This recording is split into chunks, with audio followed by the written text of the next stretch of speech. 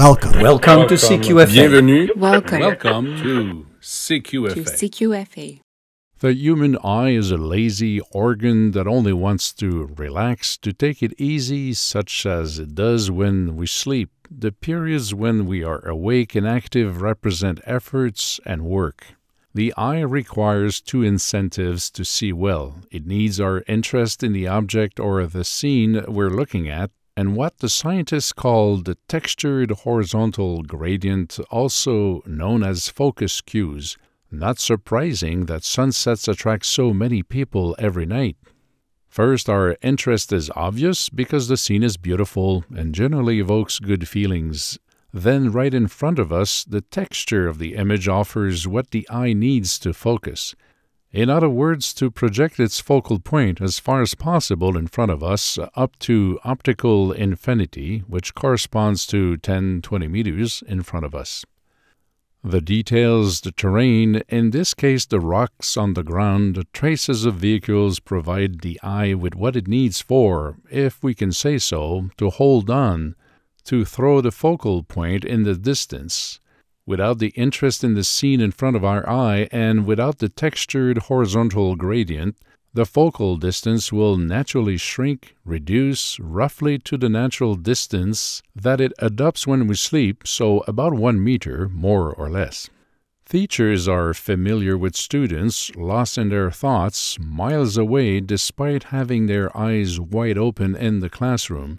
The students lacked interest, and interest is exactly what the eye requires to accommodate properly. At that moment, the teacher asks a question to pull the student out of his or her stare. In aviation, there's a phenomenon much more lethal than a boring teacher. The lack of contrast and details in outdoor scenes is particularly common in polar countries because the layer of snow or ice deprives the eye of the texture necessary to accommodate. The beautiful blue sky we see on this picture tends to interest the viewer, and the low sun, located on the right side of the screen, produces shade on the snow. But let's see with a less beautiful sky.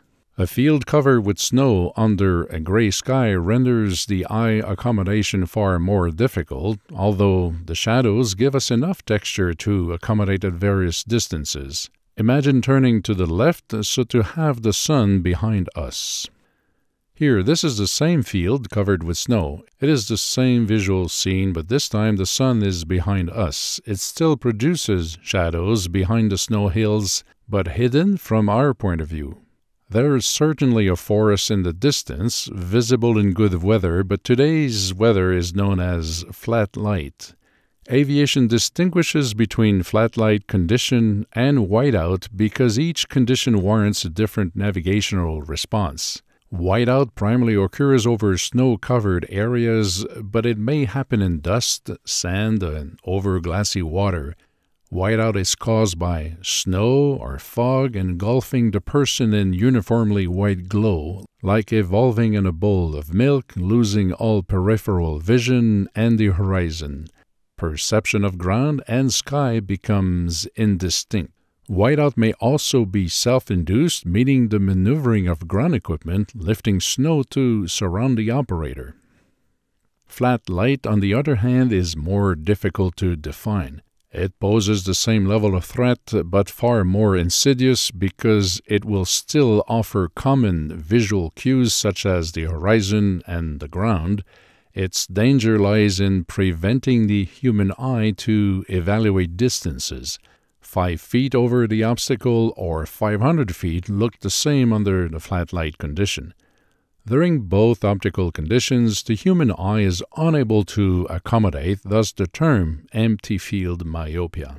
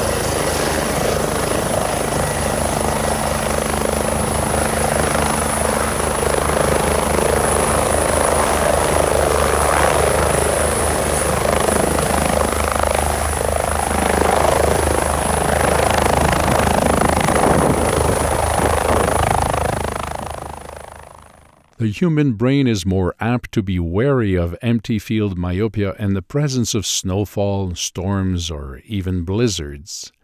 The absence of airborne snowflakes or dust particles or fog takes more work from the brain to decode the visual information.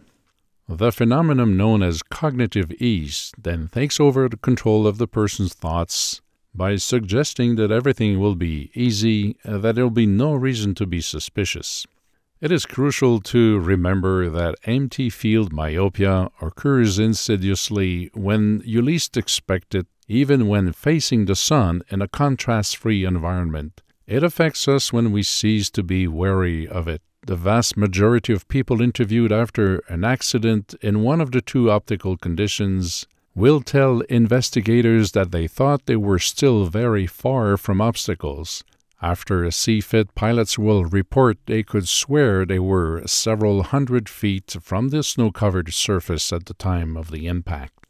Countless accidents occurred in Canada in these conditions, sometimes involving large airliners. The loss of visual textures causes the human eye to rest, adopting a neutral focal distance known as the dark focus point. It's where the eye accommodates when we sleep. This more or less corresponds to the natural curvature of our cornea with the radial muscles around the lens at rest. Empty field myopia distorts the captured image, namely by reducing the size of the objects we see if there are any. It takes away spatial references and therefore the notion of distance. It's easy to experiment it without risking your life. Simply position yourself in front of a smooth, light-colored wall that is diffusely lit. Place yourself as shown so as not to have the floor in your field of view. Bathe all your sight of the whiteness of the wall, and suddenly you should lose the sense of distance between you and the wall. Your proprioception receptors will no longer validate what your eyes are telling you. Some people are much more sensitive than average to empty field myopia. Public space architects and designers are aware of this and try to texturize the environment to prevent people from losing their footing, falling, or being bothered by a sudden and unexplained feeling of vertigo. Natural materials that humans appreciate, such as wood, slate, and aggregates that recall the seaside, have a naturally reassuring geo-referencing effect.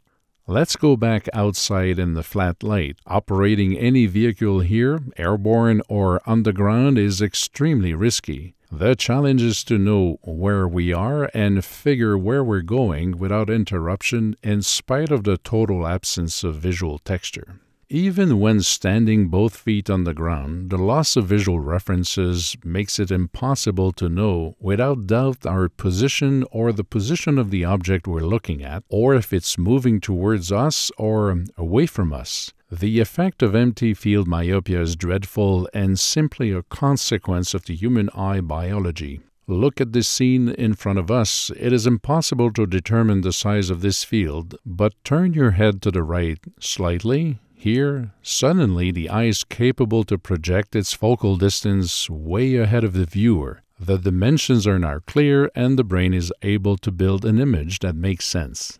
The eye loves visual texture, contrast, and details and comes out of its relaxation when they are available. Have you ever watched downhill ski competitions on TV? Did you notice the evergreen branches dropped all over the course and even the use of dye on the snow?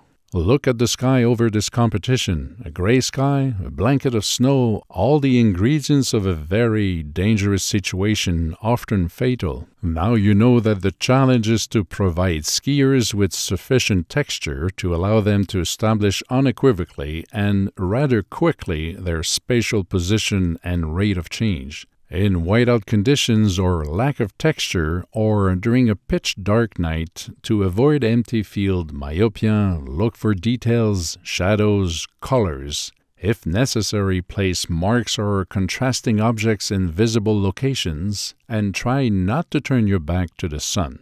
Beware of contrasted visual cues that can suddenly disappear depending on weather condition or your vector in space. Don't turn your back on the sun and, if necessary, use high-contrast visual cues. Empty field myopia strikes pilots in flight operations as much as ground personnel. It is recommended to establish some reference points which will have little probability to disappear during the operation. Don't continue the planned mission when only one visual reference remains. Experience plays a big role in conditions of loss of visual references. Develop the discipline to self-impose strict personal limits and adhere to them. Plan the exit door in advance and don't change it. The closer the human gets to the goal, the less inclined he is to cancel his plan.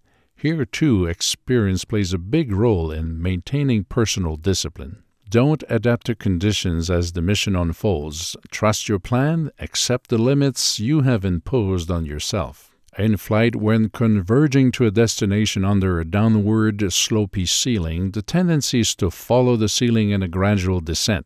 The countermeasure against this threat is, before taking off, to set a minimum safe altitude for the day's operation and to maintain it, even if visually everything seems okay.